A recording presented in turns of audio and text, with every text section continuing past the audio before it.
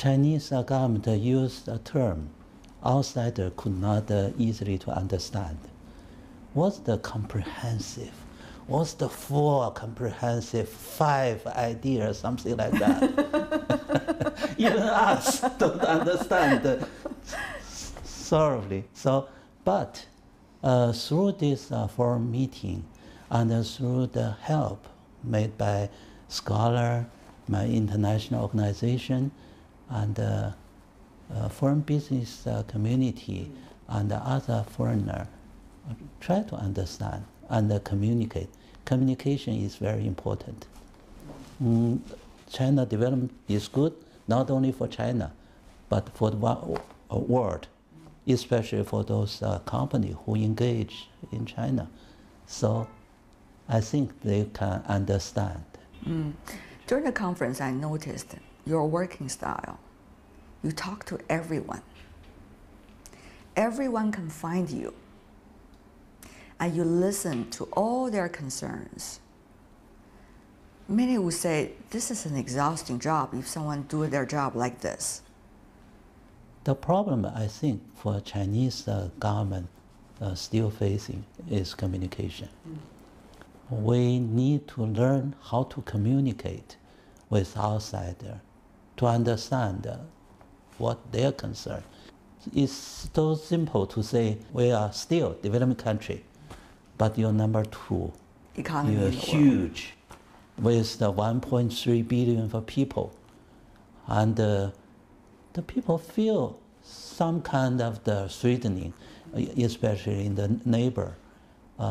We can understand that, and also we can understand the environment in the world is not so friendly to China. China is different. We say we are different, but they see us also as different. But China Development Forum try to show people the face is same, is human. We are same, we share the same problems. We share the prosperity want to with the worldwide, and we are in the same boat. How much of your early experience really taught you about the necessity of things that you are doing right now?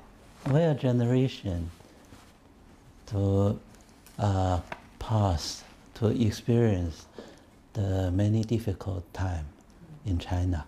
Your parents were returnees. Yeah, also for my parents during Cultural Revolution, they have to move to Jiangxi to work in the farm. You were sent as a young man to northeastern part of China, Manchuria, the part of China that was still suffering from poverty, extreme poverty, and severe weather conditions. And you survived. We witnessed to those hard times to those farmers. So, but it's very good lessons for us to try to understand their concern. The real China. Yeah. You were a teacher. I was a teacher. The one student is really, how do I say, very active in the class. Naughty, maybe that's a better word. And so his mother invited me to home and have a dinner with mushroom with the chicken. I still remember. Still remember. Because, you know, at the time everybody was so poor. Yeah. A meat dish probably it's only an annual delicacy. So they want to invite you to the family and share with them because they really want to express their appreciation. Yeah. Suffering and challenging life for you, but at the same time it seemed that you enjoyed yourself by helping others at the time, those students. But of course we should forward a little bit. You went to university in big cities in China. You even go abroad, study in Harvard and many other places. So how do you see the contrast, the different sides of China? Try to understand what happened in the society.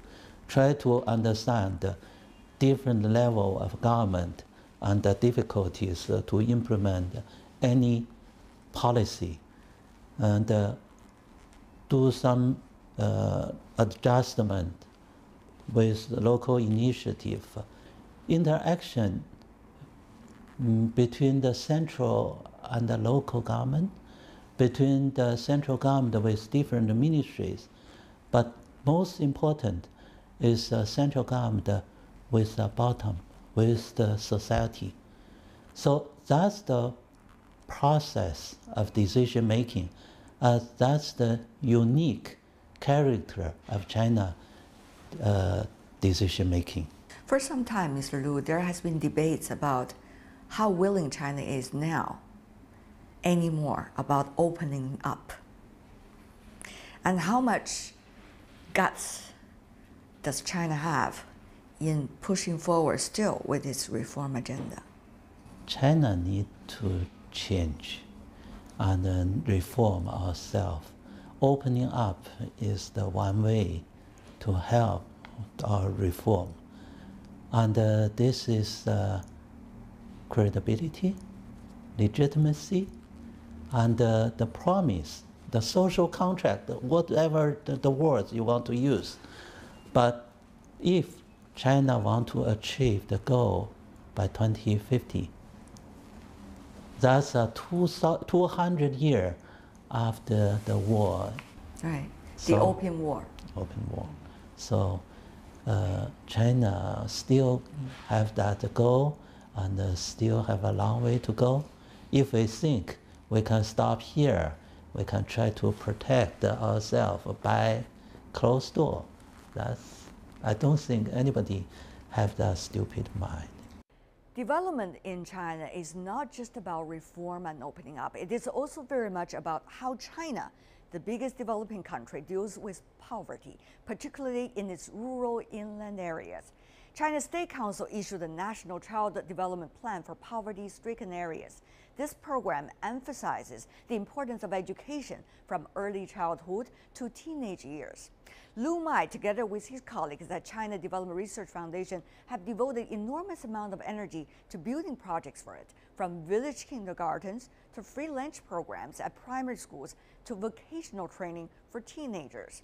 During our interview, he could not help but brief us on all these exciting developments. So these are where the schools are. Yeah, very easy to identify. There are 40 provinces, 100 counties, 9,000 schools. We just put, for example, Guizhou. So how many schools there? It comes out. Yeah, Guizhou. 2,516 schools in Guizhou that are benefiting from this project. Yeah. These are specific names of those little counties. Yeah, Zhijin, and we can find a school. Oh, wow, it's amazing. If we look at any of those, yeah. This is where the school is, in Bijie. Chadian Township and the Haima School. How many students? They said 365. And this is the meal they have. The kind of meal they have. Yeah. Look at this is the backward, analyze the data, analyze the situation. Those are nutrition situation. So if we look at the energy, yeah. How many calories they're taking for the lunch? Yes.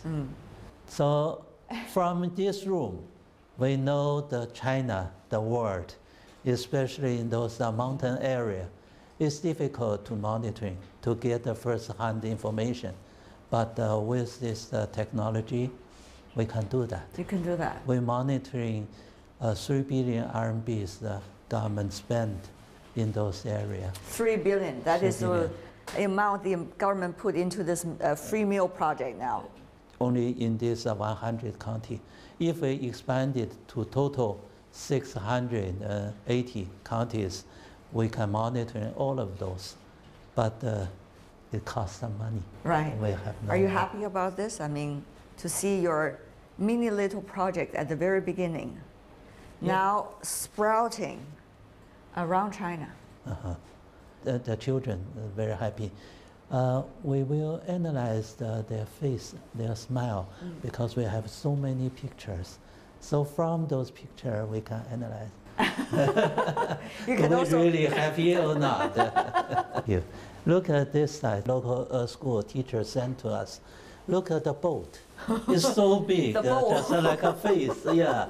But they eat them up every day. because they are very young, they need to grow, huh? Yeah, I'm very happy to see this one. I cannot eat so much. And look at that, because they don't have even a table, huh? It's a poor area. Yeah. So they just put the bowl on the floor. We need to improve their life step by step. First, have a food. Second, have a quality, the food. And the third, maybe environment issues should be concerned. Mm-hmm. Yeah. Mm. But Rome was not built in one day. Lu Mai understands that sustainability and results are the key for all projects. Yeah, it's already 10 years. We see the progress, like a school meal. Now, our project started 2,000 students have a lunch. Now is 32 million of students. It has become national policy. Yeah. The village kindergarten, we built 1,100. Now, local government try to use this model to build another 10,000 in 3 provinces. So we made a progress, but still, those are far away. Those kids cannot speak by themselves. Those family has no influence on the media. We need to bring people to look at that. You advocate about a combination, both education and nutrition. That has been a rare thought, shall I say, among many of the philanthropic works here in China. When you try to push forward this project, do people ask you questions? Mm-hmm. Yeah, we try to convince all of them why the money should put in these 2 issues, education and the nutrition. This is based on the very solid the evidence. In 1990s, after that, the people figured out about the brain, how the children learn.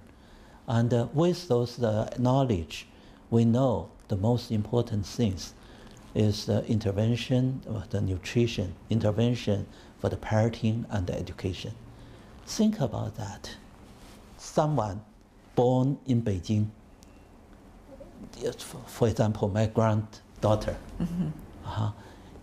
she has everything, parents and also books and everything. But same time, some boys, some girls are born in the poverty area. At the beginning, they are same, till 18 months. After that, the difference show a big gap. The knowledge, the language, especially social skill. Why? This is unfair. Mm-hmm. The only reason is you're born in some different family. We need to help those bottom 20. Help those families, the children. Their grandpa take care of them, but do not know how to talk with the baby. Their parents work outside of the village. Who can do something to help them? I hope government can do something. Government has financial resources. It needs a good organization and put all those resources together. So we try. Mr. Lu, you just came back from one of those trips in which you try to investigate what are the latest situation. I just wondered how things have changed as you see it. Oh, this change happened in the children. This time I went to Hunan Guzhang County, and there is a little girl. When she was 4 years old, she was left behind of children. And her parents are all migrant workers. Yeah, and her grandpa was very nice to her, but cannot teach her. So you can see that short video. And after this class, we didn't solve every problem, because the parents still outside of the village. But the children, that Peng Ya, learn from teacher and can talk with the stranger. When we visit there, we see the changes. Yeah. Earlier days is important to her. She learned some social skill. She know how to communicate with outside. Did you try to talk to her? Yeah, yeah.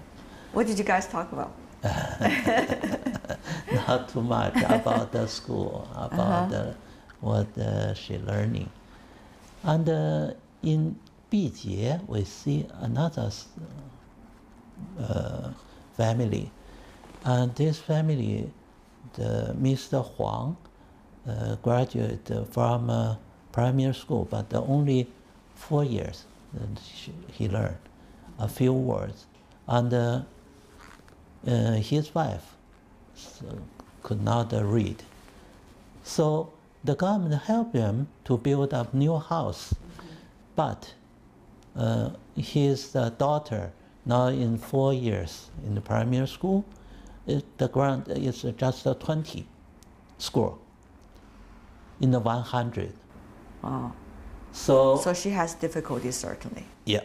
And the two young kids, one is 2 years, one is 4 years, they're afraid of the people. They cannot face to me, face to outsider, afraid to Lack talk of to social people. skills. Yeah. They have no hope for this family. Yeah. Even you build a new house, you give them some tool, but without invest in the human capital, without invest in the early years, is no hope for the family.